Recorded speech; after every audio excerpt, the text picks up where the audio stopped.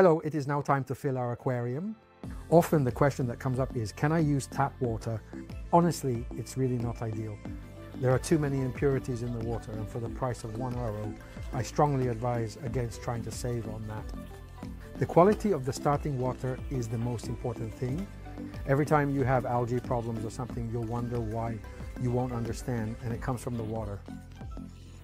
It might work for a while, but at some point with the snow melting and such, it happens that it's no longer good. I settled on an Aquatic Life Twist. Why? Because it's small and compact, because it will cost a little more in terms of replacement. The machine is not expensive. So this machine, the way it works, it goes really well. Why do I really like it? Because it's easy. You start by putting in these two cartridges. It's the sediment and the carbon. We flush it for 5 minutes.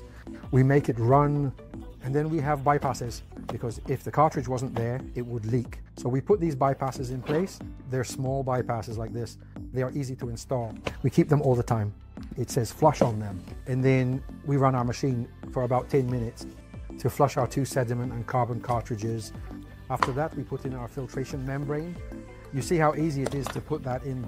So we insert it, there you go, the membrane is installed. Our bypass is there. We run it for another hour, an hour and a half, I would say, at minimum, when we flush the membrane, when it is new. Why do we do that? The membrane has preservatives, and we don't want them in our DI. After that, once we flushed it, we put our DI back. Slip, it's done.